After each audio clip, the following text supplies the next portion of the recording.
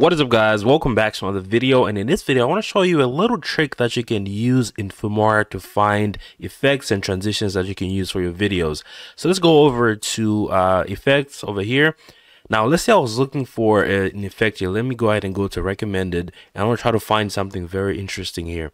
So let's go to we're gonna find a glitch stripe effect, right? Let's say I saw this glitch effect and I'm wondering if there are any other glitch effects, but I don't feel like opening all these folders to find, to try to locate all the possible glitch effects in Filmora.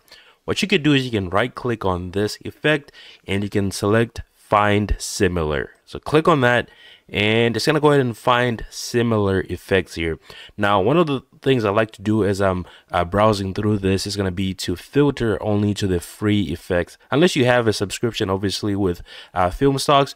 So I'm going to click this drop down here, go ahead and select free. This is going to narrow it down to the similar effects that are actually free, right? So if I go to, let's go to, you can do the same thing as well with our transitions as well. So let's go to trending and let's try to find all the beam transitions. Right click, find similar, and there you go. You're gonna find similar. So it's not always gonna give you the same ones. It's gonna find transitions that are similar, and you can browse through this. You might even get new ideas while browsing through this.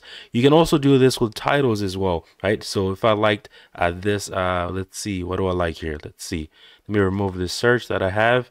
I like this art title here. I'm gonna right click, find similar, and there you go. I find all the cool art titles that I can use for my videos here. Pretty cool here. I believe you can do the same thing with audio as well, right? So if I right click on this audio, you can find similar, and there we go. You can do the same thing with stickers here. You can find similar. I think this is a pretty cool search tool that you can use if you find an effect and it's not really what you're looking for. You can always find similar, and hopefully you'll be inspired by the options that pop up. Now that is pretty much it for this video. Thank you so much for watching. I'll see you guys on the next one. Peace.